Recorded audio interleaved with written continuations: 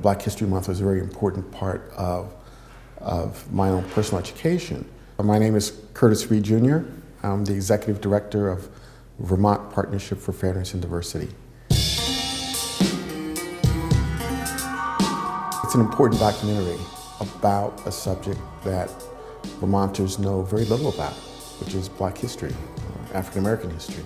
But the transformation of the filmmaker started out with, let's end Black History Month,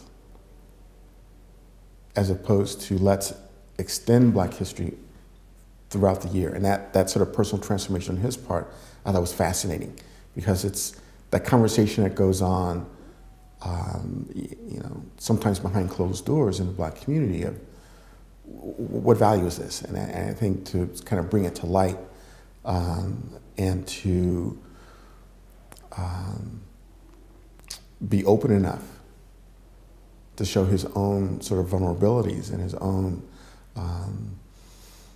sort of self-doubt, I think was a very powerful message to see that kind of transformation. How can we talk about our history by ignoring or relegating to a footnote the accomplishments and struggles of those who came here involuntarily, who labored without compensation to build this nation.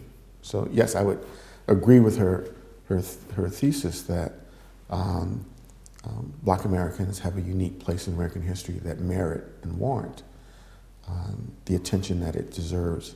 Not only when I was growing up for Black History Week, which then became Black History Month, but something that needs to be celebrated and taught year-round.